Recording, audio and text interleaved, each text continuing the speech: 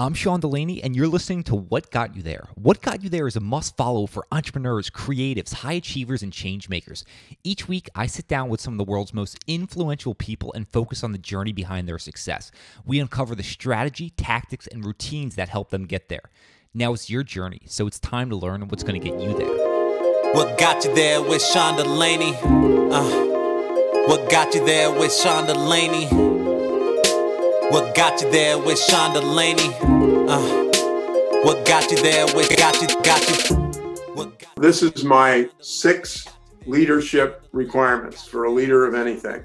Be kind, be caring, be patient, be forgiving, be positive, and walk in the other person's shoes.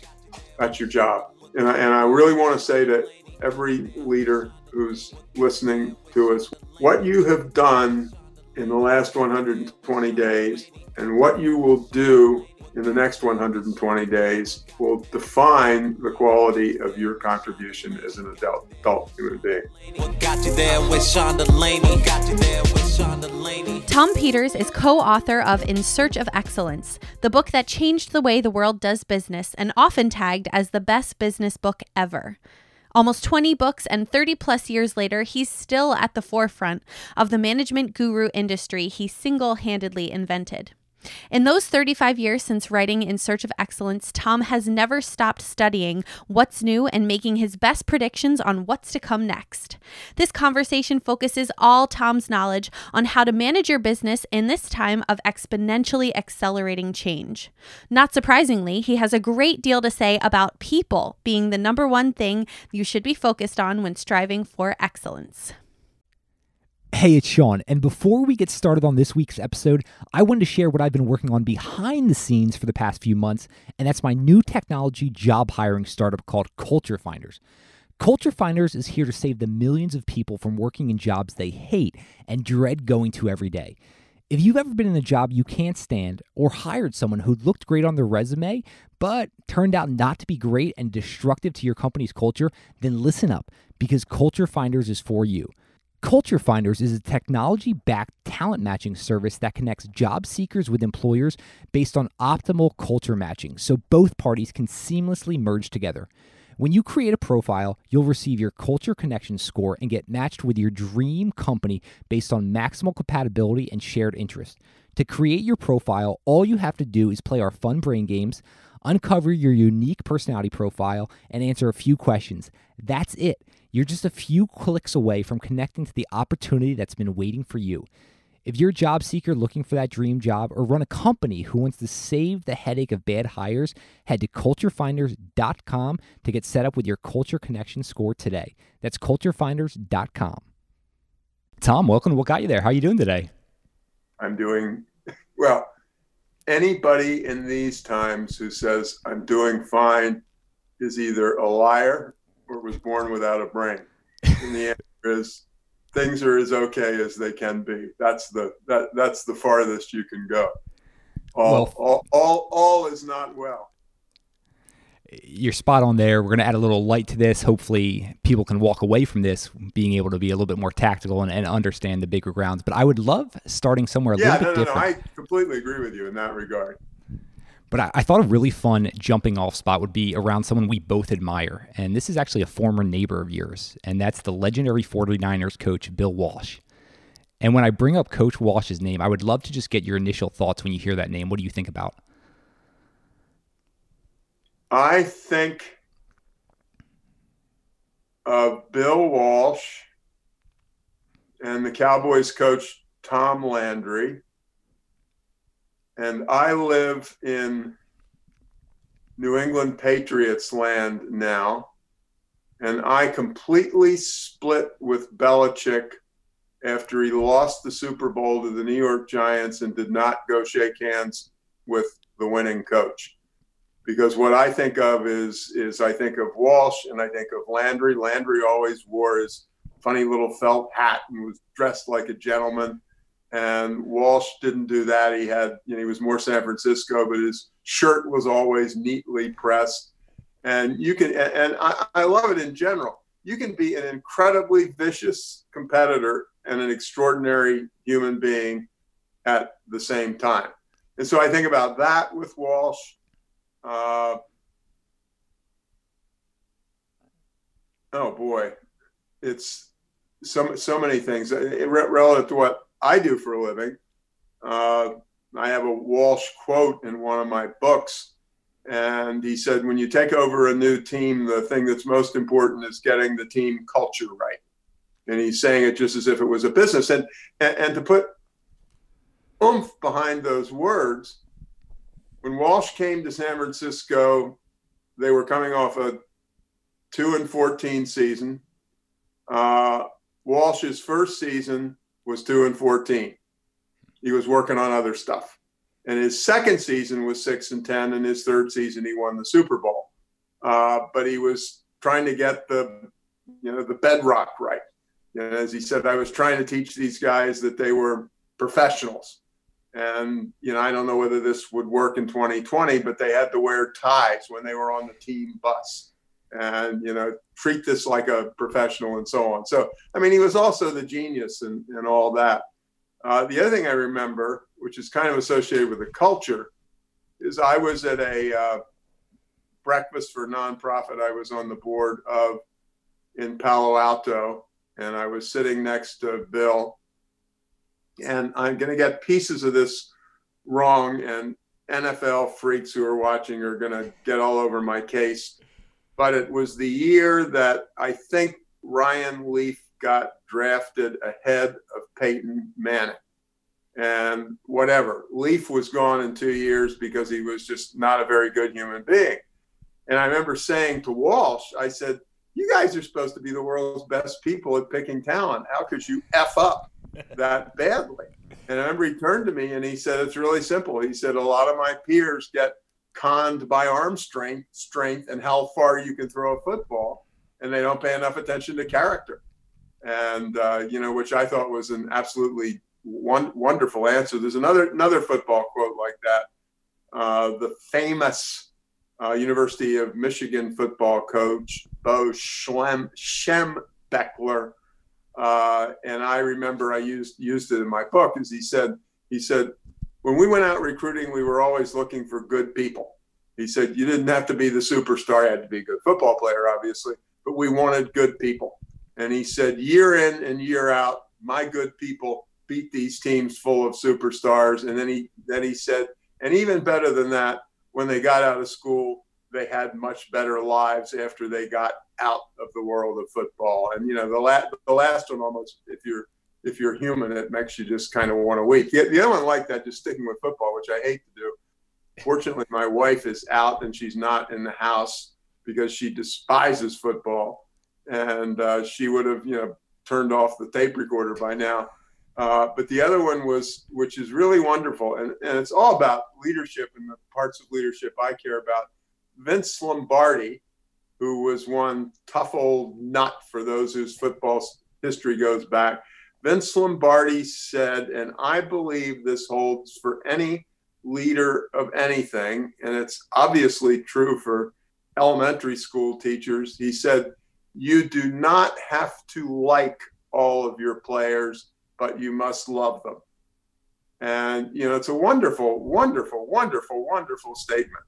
And I think that's true I got into a, excuse the language, pissing contest on Twitter when last week, when I said, your group of 9 people are a family in many respects. They're a community. And people jumped all over me and they said, I've only got one family and it's my family. And then somebody came back with a great quote that says, family doesn't have to do with blood. It has to do with how much you care for people. And the quote was better than that. And I'm bastardizing it, I'm sorry to say, but that was the tone of it. And so, a lot of the reason you and I are having this conversation is I really believe that at times like this point, with this extraordinary thing going on around us, thoughtfulness and care is, the all important first 99%. No, absolutely. And it's funny, you bring up treating people differently. And John Wooden brings that up. I remember in some of his books talking about his coaching philosophy there. You mentioned coaches relentlessly competitive. And I know you deem yourself as someone who's also ferociously competitive. Did you always have that fire and that desire to be competitive? Well, my mother did. I read something somewhere about these parents who do awful things to get their kids into good schools. And one of them talked about, I mean, honest to God, I know I read this. This is not my aging mind, where you're the teacher and you give little Johnny a bad grade. And the next thing you see is Johnny's father's, both. This is not a mother thing. Johnny's mother and father's lawyer comes into the classroom and wants you to raise the grade. And I saw that story and I said to somebody, I said, I understand that.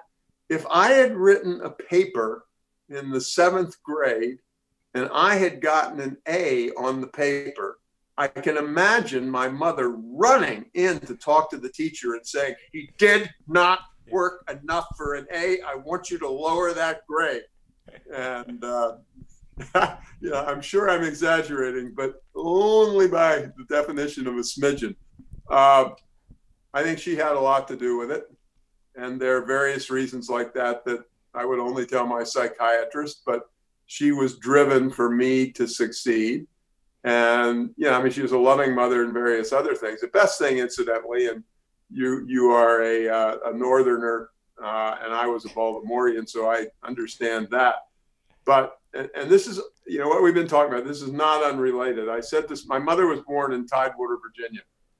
And I said to somebody, I know that my mother gave me a full dose of motherly love, but I said right ahead of the motherly love thing for all of the problems I have with the South, right ahead of the motherly love thing was good manners, because good manners will get you everywhere. Good manners are like, I said to somebody, if you want to be a cynic, good manners are like cheating.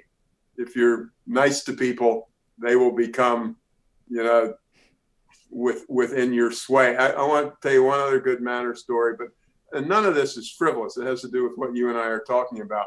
My mother did teach me those good manners. And about 5 years ago, I flew in from Boston or San Francisco or wherever to BWI, and I landed at BWI 6:30 or 7 in the morning. And I had a rental car because I was doing stuff which is neither here nor there, but the rental car area at BWI is pretty far away from the airport, and you need to get a bus to go out there. So, bus comes along and opens its door.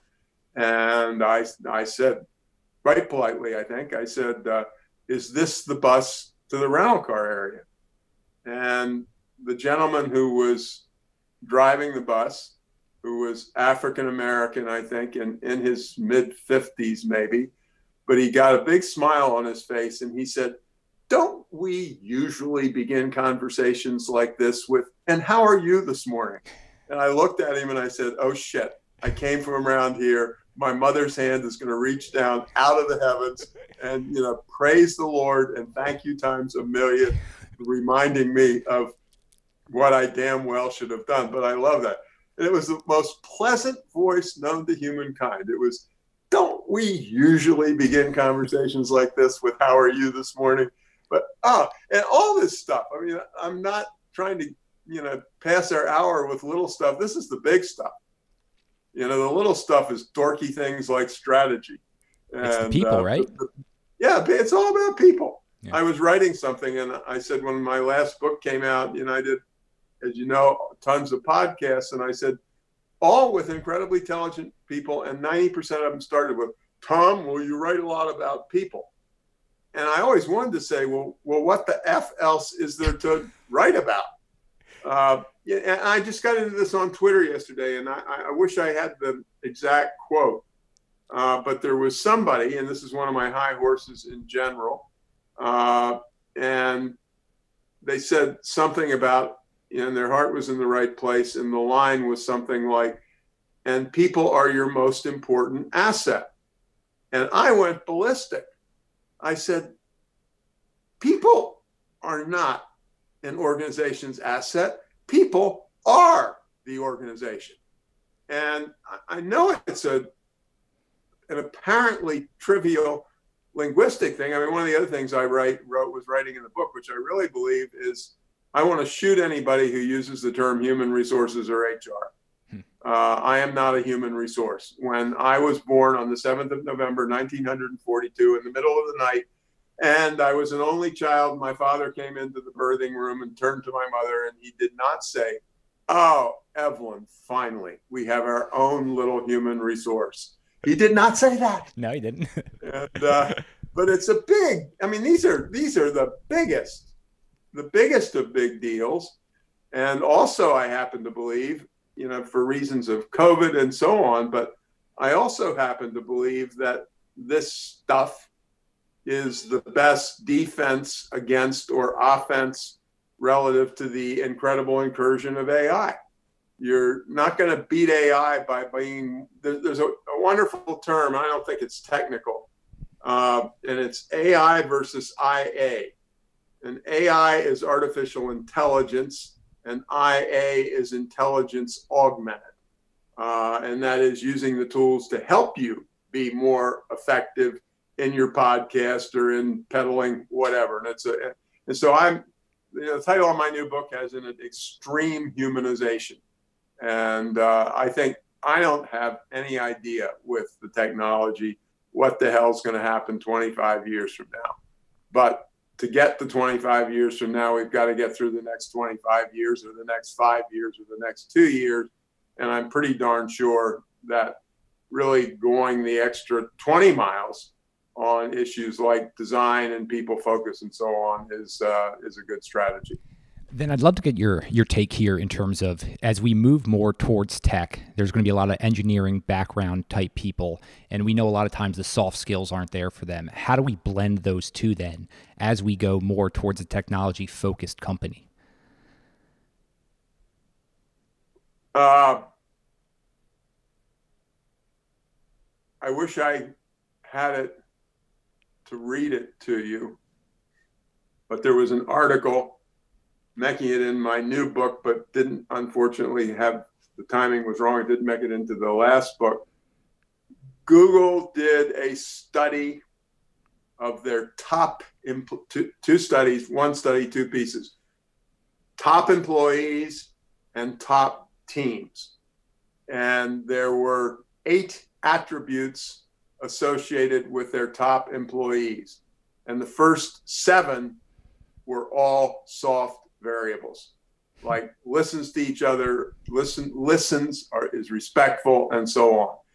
And then they did most innovative teams. And Google is one of those horrible places where people are assigned, I'm an A player or I'm a B player. And what they found in this research, again, and it wasn't close, it was by a country 25 miles, the B player soft skills meant that the B player teams were wildly more inventive, innovative than the A player teams. And so, it was Google's big surprise. I mean, so I'm going bananas on this right now. I believe that in hiring for 100% of slots, including temps, first variable is EQ and empathy, period. And I'm trying to answer your question with the Google thing. And then another one, there's a quote, the guy's name is Peter Miller, and he heads a fast-growing, middle-sized biotech company called Optinos. And his one-liner to end all one-liners is, "We only hire nice people." And he said, and what he said, which is the answer to your question, is he said, there are a lot of jobs in a biotech company that require these arcane scientific skills.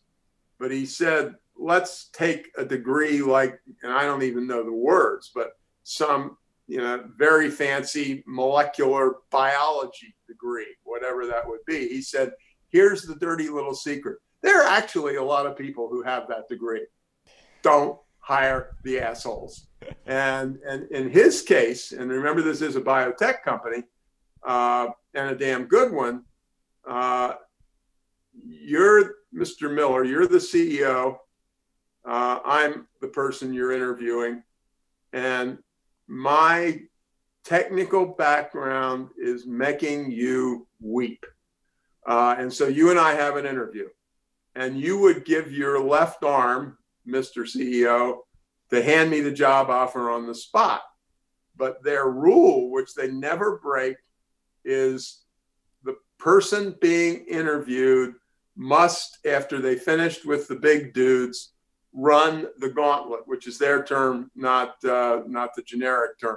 And run the gauntlet means 10 to 15 interviews with people from all over the place. It could be the receptionist. It could be a junior person in the finance department. But at any rate, you're going to spend 5 or 10 minutes with 10 to 15 people after I finish with you. And any one of those 10 or 15 people, including the receptionist, has the ability to ding me and make me not get a job offer. So, yes, you need tech tools, but tech tools do not mean an inhumane environment. And, I think one of the biggest problems we've got going now, and you could name a million, of course, is I really think that Facebook's misbehavior boggles the mind. And I think Mr. Zuckerberg is a little short on EQ, to be very frank with you. I wish him good health and I wish his family good health, but I wish we could transport him on one of Elon Musk's spaceships to another planet. I think what Facebook is doing is awful for humanity. I just read a book. I'm reading it. It's only 5 feet behind me. All I remember is the first word in the title, which is F asterisk, whatever. It's by the guy, Christopher Wiley, who was the super duper tech who blew the whistle on Cambridge Analytica.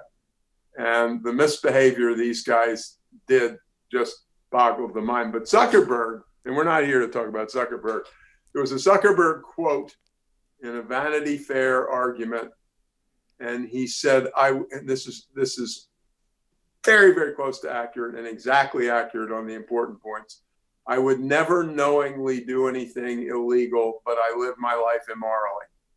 I mean, he was a younger man then. It says a lot, though. But I don't care. I mean, that was the term, welcome to Facebook.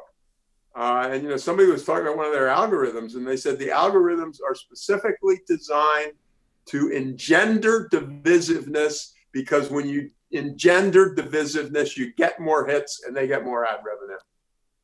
And anybody who utters a sentence like that ought to be, put in the straitjacket as far as I'm concerned. So in terms of EQ, I know you went through that one biotech, what they're assessing out. I mean, yeah. This seems very easily fakeable, right? I mean, we've all been in those interviews where someone's just putting on that smile. They're doing everything. How then do we better protect ourselves as leaders of businesses to make sure? I'm not going to give you the 3-sentence answer, but it can be done. For example, there is a group out of the University of Pennsylvania, and they did this huge research project, and it's involved with home care, elderly care. I wish I knew the details. At any rate, their turnover varied between 50 and 75% per year. And they decided hiring practices ought to be altered. And they did incredible research, and it was, good University of Pennsylvania, top flight research, et cetera. And they came up with the traits of good caregivers. And virtually all the traits were EQ-ish traits. And I'll say 2 things and then come back to the direct answer. After they changed and what they said is, we stopped emphasizing college degrees and achievements like that and started emphasizing what kind of a human being you were. Their turnover went from 75% to 1.7%. and the hospitalizations of their clients went down by 2/3. It was unbelievable. But at any rate, to answer your question, one of the things they did is they had social mixers. And, 25 candidates would come in and they were observing, do you listen when I'm talking? Do you do when we chat? Do you have a history of, volunteering for the Red Cross? Do you show community spirit? Do you show care as a human being? And they're convinced. I mean, they spent forever on this damn thing. Yeah. And they came up with 7 or 8 traits, which in their opinion defined the empathy thing. And they focused on those traits specifically. But kind of more to your point, if we were talking about that degree, you would demand the piece of paper that proved the degree. Proving EQ is not how the hell I smile or don't smile when I'm having my conversation. All the lists of great healthcare institutions, Mayo Clinic usually comes out on top or very near the top. And a couple of friends of mine whose name I don't remember wrote a wonderful book called Management Practices of the Mayo Clinic. And here was my favorite one. This is back to our nice again, damn it. You are planet's top neurosurgeon, and you are interviewing for a job at Mayo Clinic. And this is the indirect version of what was the question you asked. And you're talking to me. One of the things that you have no idea that's going on is that during the course of the conversation, I am literally, not figuratively, counting the number of times you use the word we versus the number of times that you use the word I. Do you talk about my team, we, our people were able to do this at the University of Florida in our research center? Or do you say, I was really able to get this thing going, or what have you? And so I think, the real answer is relative to the EQ, you got to take it seriously. And It's not about, do you smile during the damn interview? This is life and death. A guy by the name of Blank wrote a book on hiring, Jeff Smart. And he said, hiring is the single most important thing that any leader does. And I always say at that point in my writing is, could you, Mr. or Ms. Boss, could you literally call yourself a top flight hiring professional? Because hiring is a thing just like playing the cello.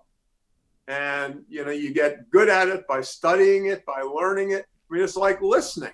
Mm-hmm. Sure, you got a genetic advantage or what have you. But fundamentally, these important tasks can be treated like professional tasks.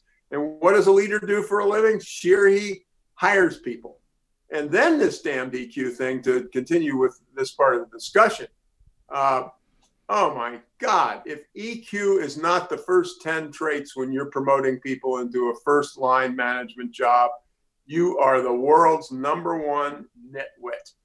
There are 1,000 tons of research evidence that say people do not leave companies because the company is good or bad. They leave companies because of their boss. And it doesn't matter whether it's Apple versus Joe and Harry's broken down used car lot. You leave or don't leave because of your boss and your first line boss. And, I was in the Navy for 4 years. And, in the Navy is run by chief petty officers. The Army is run by its sergeants. It's not the officers. And this first line leadership, again, the research, a ton of research, it's there. Quality first line leadership affects productivity, it affects quality, it affects innovativeness, it affects turnover, and you name it. And you don't promote people with. And again, we tend to do the opposite. I promote the salesperson who's had this great selling career to be the sales boss, and he is the worst human being God ever put on earth in terms of that job. So EQ is not some little, let's focus on the salt. Not at all. You can define it as well as you can define the parameters of what's under the hood of your car, or the software code that's under the hood of your car. No, I asked the question. I didn't want those quick hit takeaways. And I love how you bring so much light and attention to this, because it is vital. It is the most important thing. And I think few people are putting the attention to it. And I think that's a big reason we see unhappy people in the workplace and more turnover. So I'm so glad you put that much behind that one. Yeah, so and that number to go with what you just said, and this is so fascinating to me because it's virtually no variance around the entire world. Somewhere in the neighborhood of 60 to 75 people are not engaged. 60 to 75% of people are not engaged with their job. And, the lovely thing, since I talk to a lot of international audiences, it doesn't matter whether we're talking about Dubai, France, Japan, the United States, or wherever it is. It's always that same number. 2/3 of people are not engaged. And, it's a double tragedy. It's sad for the person, and it's also sad for the effectiveness of the organization. I mean, I like to say to people, I'm glad that you love your family, but unless you were born with a silver spoon, the thing that you are going to spend the most significant share of your adult waking hours at is your job. And if you piss away from a human standpoint, your job life, you are literally, statistically, pissing away your life. And I don't think that's an extreme statement. I didn't get the silver spoon. I went through college by swearing to the Navy I would give them 4 years of service and waiting on frigging tables and washing dishes. And so it's not the family part. It's just saying statistically, you're going to spend most of your hours at work. And if they're nightmarish hours, I'm sad for you. I'm sad for the company. I'm sad for the world. But yeah, no, it's a terrible tragedy to see this happen. And one thing I can't help but notice right now is the amount of available resources you have in your head. I mean, obviously the library behind you, you're clearly very well read. What is that learning process like for you? Because you seem to have an exorbitant amount of information piled up in the head of yours. Well, let's start with one thing, which is a little bit pertinent at the moment. Part of it, obviously, is I chose my parents well, and I arrived with a reasonably decent EQ. There's been all this talk, and I'll come back to your point. And some people are offended by the term white privilege. I have got enough white privilege to sink a fleet of ships. I said, you want to know my secret to success? I am going to tell you. Brilliant choice of parents. I was born in 1942. I came into the world as a white, male, Protestant American. And that was the all-important first 99%, and the rest has been details. And if you don't think so, you are a blooming idiot, or 7 other words that I would love to use to describe you. White male, Protestant American of intelligent, hardworking parents. You take that set of variables, and it would have been real hard for me to screw it up in many, many respects. And that's really important. But the reason that triggers in, we started out with my mother's rather urgent need for me to achieve. She also made me a reader. She was shoving history books, kids' history books, down my throat by the age of 5. I was at dinner a couple of years ago with a guy who is a very, very, very big deal investment banker. No, it was not Warren Buffett, but very, very big leagues, and it was a private dinner, and so I'm not going to use his name. But we were chatting about God only knows what, and he said to me, he said, Tom, what do you think the number one failing is of CEOs? And I was either born or whatever as a smart ass. And so I said, well, I can think of 50 things, but I'm not sure I can pin it down to one.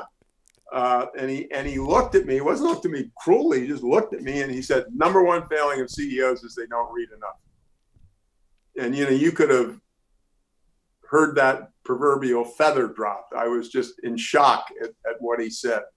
And so I think the Charlie Munger, who's Buffett's number 2, once said the number one thing that Warren does is read. And so I think continuing education is incredibly, incredibly, incredibly important. And so I believe, I really felt 2 or 3 years ago that I was, getting way behind the beam with the new technology, even though I was trained as an engineer, blah, blah, blah, blah, blah. And so I basically took a year off and read about artificial intelligence. It does not make me an expert, but it means that I can understand experts when they're talking and know enough. So read. That is a huge message that, will come out of my mouth. A student for life or else. So, that's my secret. I was reading by 5 and I never stopped. The other thing I would say, which is related, but not quite directly related, is I think there's a subset of my reading secret, and that is I read broadly. I read a lot of fiction. I read a lot of history, biographies, and so on, which takes me to another point. I've got a product development team of 20 people. And boy, do I ever mean this, and I wish I could scream it louder. On my 20-person team, I want at least one philosophy major, one music major, one theater major, one history major, and a few people who know that 1 and 1 equals 2. Diversity of thought is the number one secret to innovative success. And there is absolutely no issue about that whatsoever. There's a guy who, Scott Page is his name, and I don't remember his book title, but the bottom line was diversity trumps ability. And the kind of research he did was, you've got a group that is dealing with a very complicated problem, and one group is a group of experts, and the other group is a kind of random group taken off the streets, albeit obviously they'd have to be articulate at some level. The non-expert group always beats the expert group. And it's just, you're coming at things from different angles. And the best of us are incredibly narrow-minded, and then you can come back at me on the question, which is one other thing which just flew into my mind. And we probably have a lot of people who are leaders listening to us. I am going to share with you one of the most important secrets. Your self-perception of yourself is wrong. Period. All stop. Not kind of wrong, wrong. People's self-perception is so badly out of whack, it isn't even funny. And I'll give you one quantitative point of proof and then one horrible point of proof. The quantitative point of proof is researchers were researching at a meeting, and during this hour-long meeting, they were counting interruptions, okay, with 20 people at the table, let's say. After the meeting, they went up to the boss and they said, how many times did you interrupt people and how many times were you interrupted? And I'm not going to get the number right, but I'm going to get the directionality exactly right. So the boss said, I was probably interrupted 8 or 9 times. And I do remember one time, I think I interrupted once. I may have interrupted twice. He missed by 180 degrees. He had interrupted 9 times, and he had been interrupted one time. And he wasn't a liar, and he wasn't trying to suck up to me as the researcher. He believed it.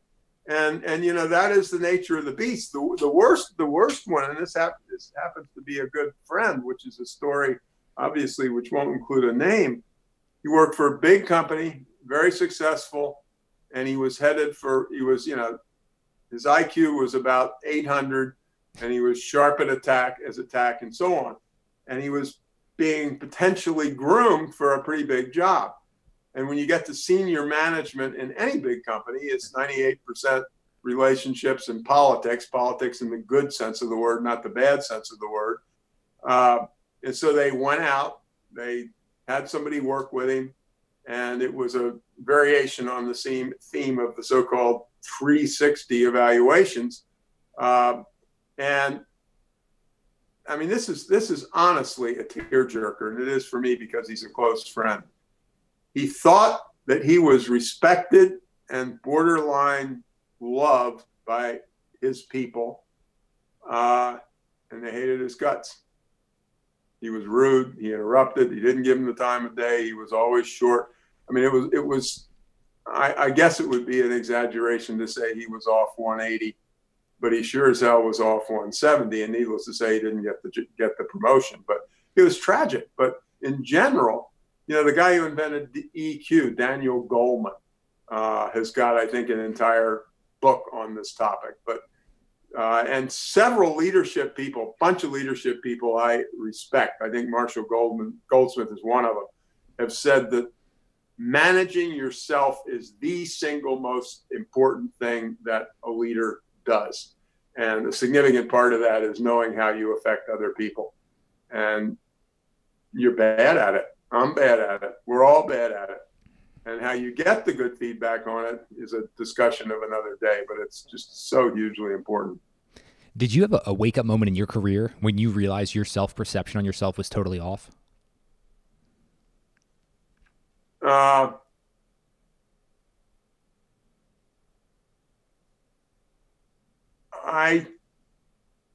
I did,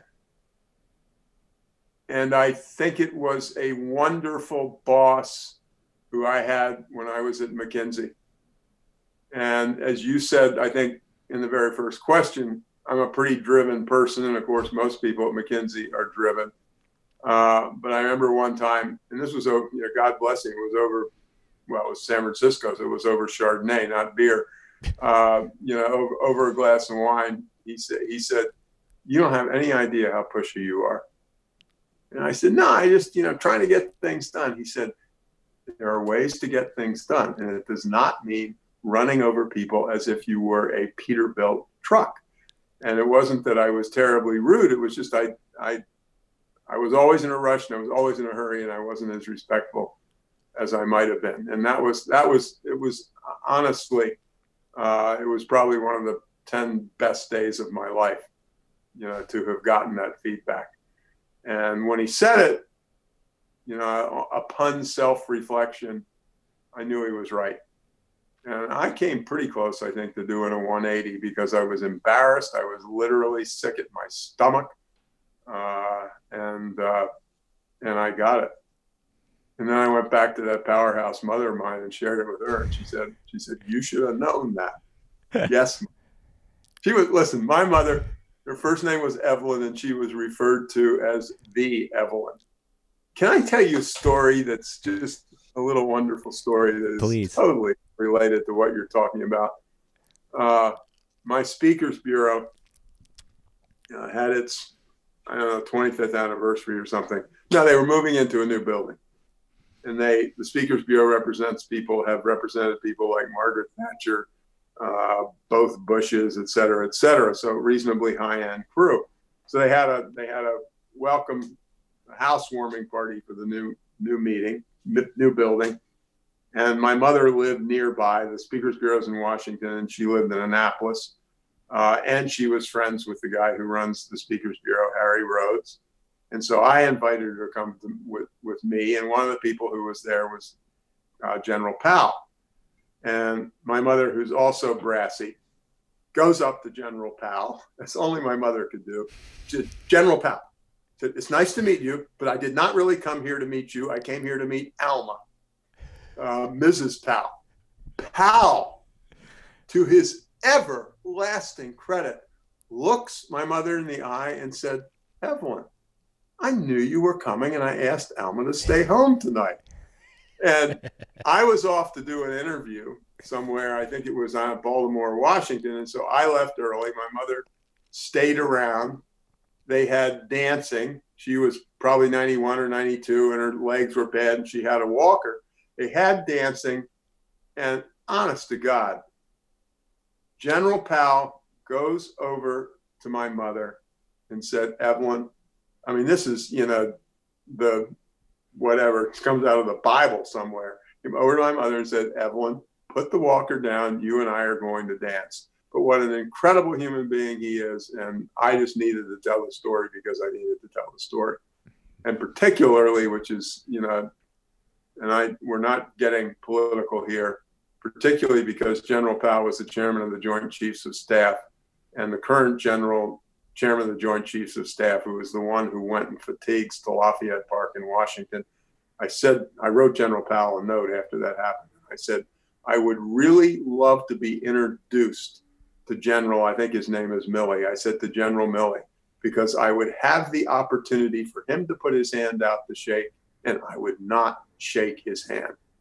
So when he went into Lafayette Park like that, he absolutely negated my 2 years in Vietnam. And he really did.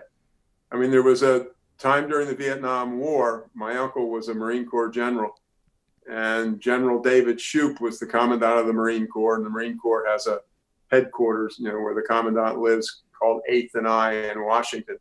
And General Shoup was being interviewed on television at 8th and I. And there were protesters who were marching up and down the street. And so the interviewer looks at General Shoup and he said, General Shoup, what do you think of these protesters?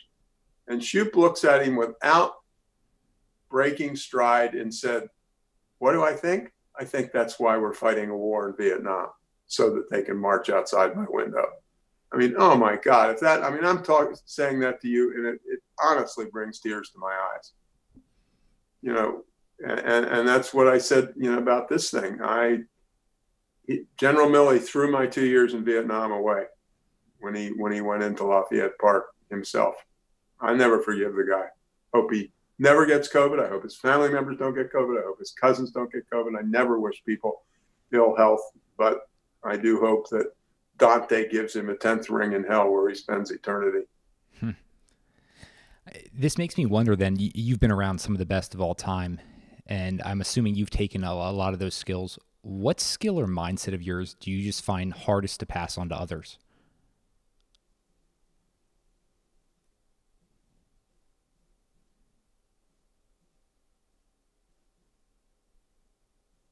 I guess, which gets us back to hiring, promoting, and so on. I guess it's Vince Lombardi. You do not need to like your players, but you must love them. Because of COVID and so on in my new book, one of the things I'm writing about is an organization is a community. I was defining manager at one point, and I said, the definition of a manager is someone, and this is exactly the correct word choice, who is desperate for each of the 23 people who report to him to grow and to succeed, and desperate to have that happen.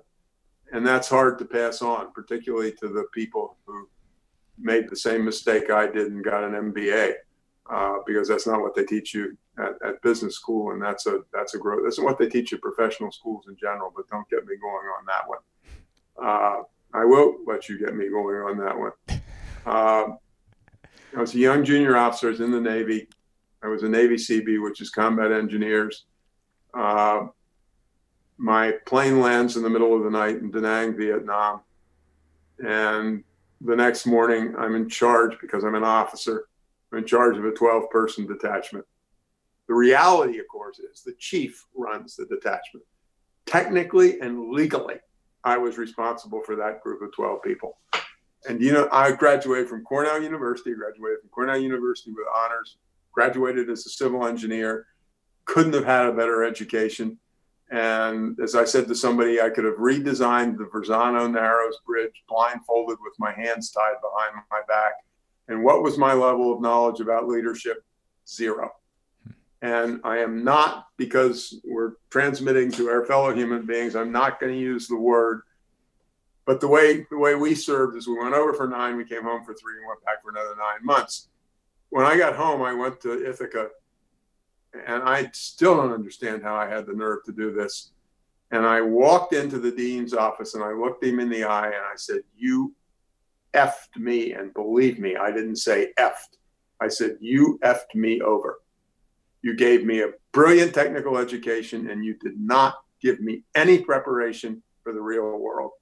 And, proof of the pudding, I went over in 66 to Vietnam. So we are 54 years past that. And I am as pissed off at what Cornell didn't do for me in 2020 as I was in 1966. And so the point is, that's, the point. I mean, you go to that and think about technically trained people. And I had this when my wife and I used to, it won't happen anytime soon, go to New Zealand for a couple of months in the winter. And I teach at the Auckland Business School. And I had a room full of 30 and 31-year-olds. I was teaching in organizational effectiveness. A lot of them were Chinese. And I was thinking about the whole thing. So you're a French or British or Chinese or American engineering or technical graduate. If you're worth a salt, you're salt. If you are worth a dime, by the second year, you'll be leading a project team. You can't help it. I don't care. 3-person team, 4-week assignment, you will be in a leadership position. And in leadership, people are the ball game. The all-important first 100%. And, and the technical stuff is not how you create a great team. So don't ask me that question. It's ridiculous. I've given 2,500 speeches. I've written 18 books, and I still can't communicate to people that people come first. Don't ask me. I've obviously got to be the world's shittiest and exhausted person on earth. I figure 7,500 flight legs, and I still haven't gotten through to more than 1/8 of 1%. So don't ask me your stupid damn question. It's a great question. It's the best question. But that's I said to somebody, if you want to understand my work, let me tell you the educational requirement. You must have a signed off certificate of graduation from the 4th grade. And if you've got that, you can understand anything that's important in my work. And it's really, I just want to say one other thing in that regard. It is related to all this. And I just think this is so important. It's important in terms of what's going on now. Somebody on Twitter said, Elon Musk is one of the 2 greatest people in the world. And my response, and I thought about it, I said, I admire Mr. Musk, who wouldn't, despite his many, many flaws. And I said, let me tell you how much I admire him. I admire him almost as much as I admire a truly committed 3rd grade teacher who significantly changes the life of 25 kids every year. So she comes in number 1. He can be second if he needs to, but she's my hero. And it gets back to this management thing again. Call it that teacher, or call it the boss that people quit if he's not good or she's not good. A good manager, and I don't mean who becomes CEO of a giant company, a good manager can change dramatically far more lives than the most skillful surgeon in the United States of America, if not the world. If I have you working with me for 2 years and you come out with a different attitude, new skills, ready to take on the world, that's more than any surgeon can do. In the most important respects. And it just reminds me of a little story, but it's all related to this. There was a high-tech chemistry company near me when I lived in Palo Alto. It was called Raychem. And there was this one guy who just had wild success. And somebody said, "You want to know what Jake's number 1 success thing is?" And I said, "Sure. I'm working for Jake. And I'm really doing a top flight job." And he comes up to me one day and he said, "Have I got a deal for you?" I said, "Yeah, tell me all about it." He said, "The real reality is that given our staffing, I am not going to be able to promote you within the next couple of years. And you are too good to be in the job you're in. And so he said, I went out and talked to a couple of my buddies, and I have found you the most fabulous slot in Dave Smith's operation known to humankind. He said, you can stay. I'd love you to stay, but I really want you to be able to go where you ought to be able to go. So in other words, he is giving up an extraordinary piece of talent because he considers his success to be whether the men or women who work for him are more successful because they were in his presence. And that to me is just pure, unabashed, unadorned beauty in terms of leadership. That's what it's all about.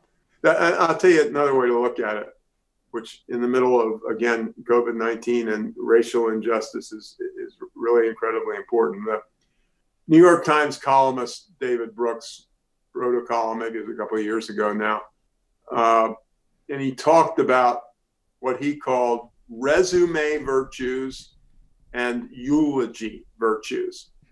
Resume virtues are he graduated second in his class at the University of Michigan. He was promoted 4 times in the first 9 years. He's ended up with, very financially successful and so on. Those are resume virtues. The eulogy virtues are obviously what they say about you at your funeral. He went out of his way to help other people. He did this, he did that, whatever. We have a neighbor right now who's renting a property from us, and his wife has had a severe illness for 30 years. And he just deals with it every day for 360 months. And, that's the stuff that counts. And so I want to read you something that will take less than 30 seconds. And I am doing these things on leadership in the time of COVID-19. And so this is my 6 leadership requirements for a leader of anything. Be kind, be caring, be patient, be forgiving, be positive, and walk in the other person's shoes. That's your job. And I really want to say to every leader who's listening to us, watching us, whatever, what you have done in the last 120 days and what you will do in the next 120 days will define the quality of your contribution as an adult human being. This is a ball game. How you behave now, that is the marker, my dearly beloved friends. We'll see, but this is the ball game. How do you behave? Which doesn't mean that if I have a restaurant and the restaurant is empty, that I can afford to keep all my employees on. But what I can do is afford to do what I was just reading about the other day. The guy who had a little thing like a restaurant, and he mortgaged his house. He mortgaged his house so that he could help the people who work for him. He couldn't make their life perfect or what have you, but he was able to keep a few of them on, and he was able to, and so many things you can do. Somebody said to me, well, what can you do? And I said, well, one of the things this guy did is he went out and he found an expert, and the expert was an expert in things like, how do you apply for unemployment benefits? How do you beat the bureaucracy or stay ahead of it with all this stuff? And he gave him that kind of counseling, because you've read it, I've read it, the number of people who have just been completely flummoxed by the bureaucracy associated with getting the check or whatever else it was. But I just thought that was beautiful. Yeah, that's an absolutely incredible insights, so clearly concise and summarized there. I think that's a great place to end, but I need to bring up a few things that I certainly took away from this. Obviously, people first and foremost, they are everything. I love the competitive spirit, how that drives your lifelong learning process, the competition you bring in. And then I think a point that you brought up that just really stuck with me there is how anyone can have a tremendous impact on the people they come in contact with. You don't have to be a CEO, a surgeon. You can be just that person in the community. And I absolutely love that, Tom. And I need to do one other thing, because your book transformed me the week I read that, I was a fundamentally different person when I read In Search of Excellence. So this has been years in the making. So I just wanted to say thank you for that. It really did have that much of an impact on me, and then your work after that. So I really appreciate it. Where else can we have the listeners stay connected with you, find out more about you and your work? Easy as can be, tompeters.com. I've done several interviews like this. The links to them are all there. 20 years worth of my slides are there. Papers are there. We give away everything. And so at tompeters.com, and we've worked very hard to make it user-friendly, and I think we've done a pretty good job. So, welcome aboard. There's a related website called excellencenow.com that has some specialty stuff, but you'll find a link to that too. So love to have anybody visit us, and it's all there. It's all yours. Fantastic. Not a single proprietary item on the website. Well, we'll certainly have all that linked up. But Tom Peters, I really, truly, from the bottom of my heart, can't thank you enough for coming on What Got You There. Well, it's been an incredible pleasure, and all the people who are watching us or listening to us. This really is a wonderful time to make an extraordinary difference to the fellow human beings. That if you're a leader, probably a high percentage are of something, or a non-leader, as you said. Leadership is everybody's business. Leadership is, I said to somebody, you want to know the definition of leadership? On a crappy day when the sleet is coming down in Boston, it's coming to work with a smile. That's an act of leadership, and making people just feel a teeny bit better. Tom Peters, thanks again. You guys made it to the end of another episode of What Got You There. I hope you guys enjoyed it. I really do appreciate you taking the time to listen all the way through. If you found value in this, the best way you can support the show is giving us a review, rating it, sharing it with your friends, and also sharing on social. I can't tell you how much I appreciate it. Looking forward to you guys listening to another episode.